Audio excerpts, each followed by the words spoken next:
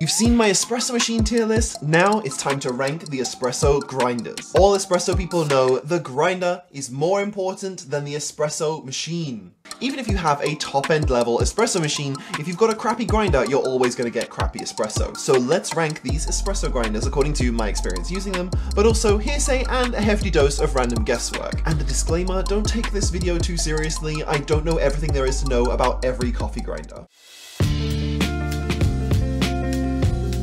First one on the chopping block is my first espresso grinder, the Baratza Encore. It's a great little grinder and an entryway into the world of espresso for many, but after upgrading and seeing what I was missing, it became very clear to me that this grinder is not capable for espresso. The different settings at the finest level are just too far apart and the consistency is too uneven to get what I would call usable for a good espresso shot. But I like Baratza, and for the price, I think they've made a decent grinder, so I'm gonna be kind and put this in the C tier. Next up was my upgrade from the Baratza Encore, which is the Wellhome Pro or WPM grinder. I'd say that this was for sure a better grinder for espresso than the Encore, but for the price, there are just a lot of better options. In Japan where I live, this grinder is around $400 or $500, which is nowhere near on par with grinders in a similar price range. I liked it for sure, and I felt like I was getting a good experience until I upgraded again and realized that I'd been putting up with subpar espresso for a long time. So for that reason, I'm putting it in the C tier.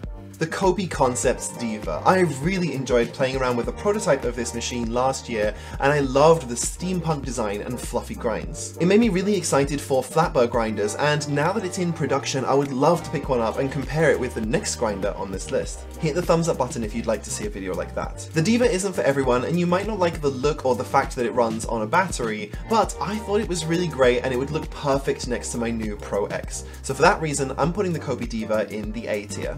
The Turin DF64. I really love this grinder. For me, it's super satisfying to use, has great consistent grinds and reliable settings. I like the near zero retention with the bellows system, and for the price, it is absolutely outstanding in the espresso range. I've been using mine for several months now, and I really have no complaints. For me, this is an easy S tier. The Malkonig EK43. It's probably the biggest grinder on this list, but I've definitely seen one for home use. Right? I got to use one of these in a friend's cafe here in Tokyo, and it's a fantastic grinder. It's really fast and it has such perfect fluffy grinds, I can see why it costs so much. It also has this interesting dosing cup situation where you tap it on the side to release any grinds that have been caught up by static to get lower retention. It is a little noisy though, but it is a really great grinder for a pro home setup or for a small cafe. So I'm gonna put this one in the A tier. The Rancilio Rocky grinder. It's supposed to go along with the Rancilio Silvia, which is the machine I used to have before I sold it. It's a great pairing, and the Rocky punched above its weight for a long time, especially given the great price. However, the market for high-end espresso grinders has grown a lot in the last few years, and the Rocky's starting to show its age. It's no longer one that I would recommend for new people starting out because there are just a lot of better options. So I'm putting this one in the B tier. The Breville Smart Grinder Pro. This is a bit of a weird one because it's very similar to the one that they've put in the Breville Barista Express. It has a little bit more range and can grind slightly finer, but it's still an entry-level espresso grinder. It just doesn't have anywhere near enough flexibility to dial in effectively. This ain't it, chief. B tier. EasyPresso JX Pro. Woo, what a hand grinder. Did I just say woo? I tried one out for a video a while ago, and damn, that grinder has some range. There are tons of settings that are viable for espresso, and I was really surprised how fine this hand grinder can get when compared with my electric grinder at the time, which was more than twice the price. Now there is the whole thing of having to grind by hand, and it takes around 20 or 30 seconds to do this for an espresso. But if you don't mind that too much, then this is an outstanding coffee grinder to have for an entry-level setup, and you'll get disproportionately good espresso for the price you paid. A tier.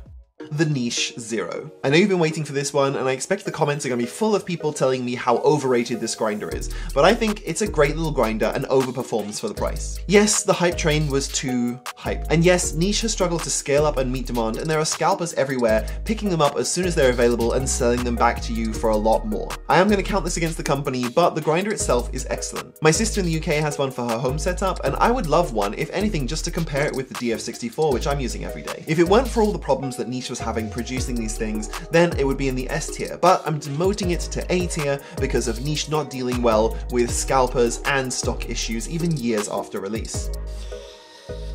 The Eureka Mignon Silencio. I think I use this grinder, but Eureka has so many similar looking grinders, it's really hard to tell. I can't tell the difference without looking into the minutiae of what makes all of these grinders different with wildly different settings and prices. This is just too confusing, so while the Eureka Minion Silencio might get a B from me for having decent fluffy grinds and quiet operation, although a little bit lower build quality, I'm giving Eureka a D for confusing their customers with multiple identical looking grinders with different names. Stop it! The Cheado E37Z Hero. Sorry, no, too expensive. I'm sure it's great, but I just can't see that amount of money being justified under any circumstances. C tier.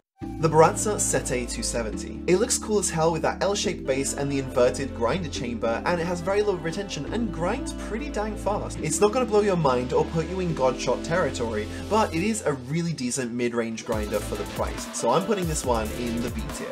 The Victorio Arduino Mythos 1. Ooh, this is an amazing grinder if you have the money. I first saw this one in a cafe here in Tokyo and thought, wow, that is a really quiet grinder. I mean, it's pricey, but I haven't seen that many higher tier espresso grinders actually earn their price tag. This one is S tier for me. The Mazza Super Jolly. This machine is in half the cafes in Tokyo, and it's not hard to see why. It's a really great grinder, and it's easily customizable with a doser, which I don't recommend, but for some reason the cafe I was consulting did that anyway. It's better in a cafe setting, I would say. If you're at home, I would recommend saving a little bit of that money and putting it towards a grinder that's more suited for a home setting. But yeah, all around, a great grinder. This is going in the A tier.